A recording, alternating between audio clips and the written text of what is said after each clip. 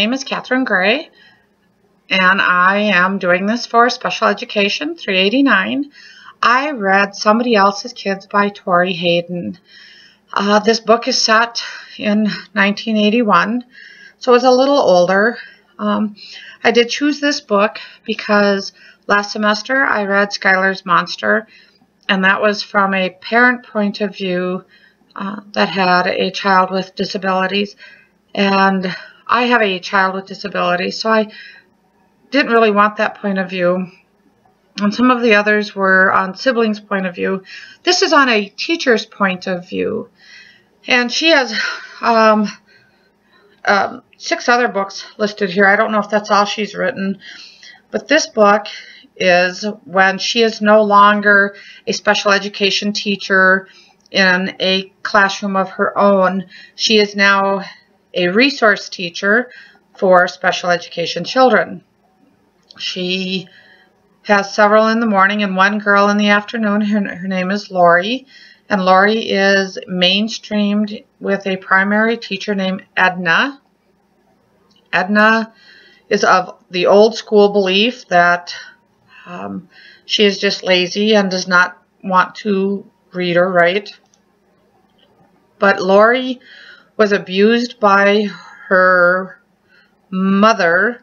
It didn't talk too much about her father, and received a traumatic brain injury when she was young. Her twin sister did not suffer the same fate and was in a regular classroom and did not have the same issues that Lori did. Due to her brain injury, Lori would never learn to read or write. And Edna did not believe in that. She just believed that Lori did not want to do the work. And what starts happening is the principal starts out with this one child. His name is Booth, and they call him Boo. And he is an autistic child with several other issues. He doesn't speak, and he can go from 0 to 120 in a matter of seconds. And the first day there, it's in the afternoon, and she has Lori. And he gets excited and strips all his clothes off and starts screaming. And she has to chase him down and brings him back. And that's kind of the lead into the book. And his behavior throughout most of the book, it does tame down with a lot of her patience. So now she has this non-inclusive classroom as a resource room. The next child is a very angry, very violent child. His name is Tommaso. He'd been in several schools. The police have been called several times, and he was a problem child.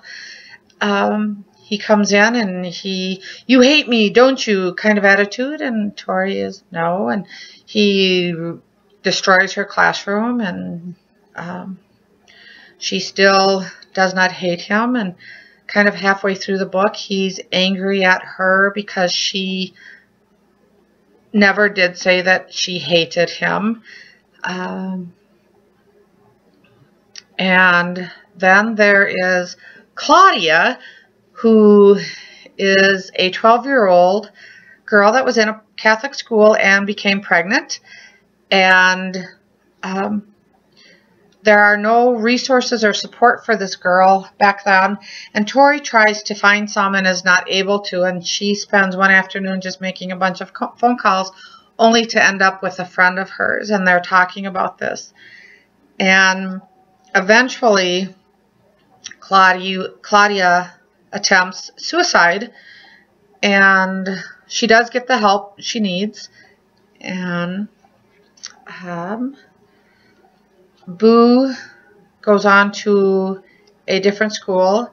She is never really able to help him, although eventually he does learn to say mama. And she does spend one more year with Lori. And at the end, you have to read the very end, because there is a surprise about Tommaso.